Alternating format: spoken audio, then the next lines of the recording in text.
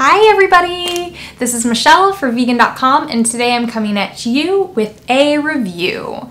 Now, a lot of times when we go vegan, we think so much about what we're eating and what we're putting in our bodies that we can forget about all the other products that we use and the things that we put on our bodies.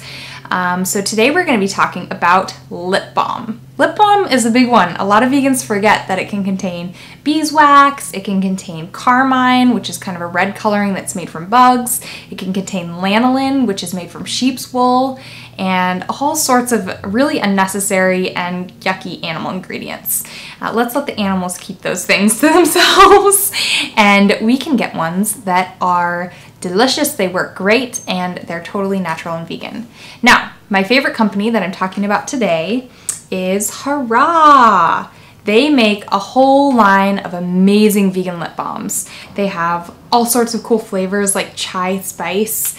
They have some lip balms that are tinted, so if you want a little bit of color, they've got you covered. And then they have others that are kind of super hydrating or have other medicinal properties if you really have chapped lips. Ditching your generic lip balm and instead choosing great vegan companies like Hurraw is a great and simple way to help animals a little bit every single day. That's all for today, but thank you guys so much for watching. As always, you can find more videos as well as other great vegan content and recipes at Vegan.com.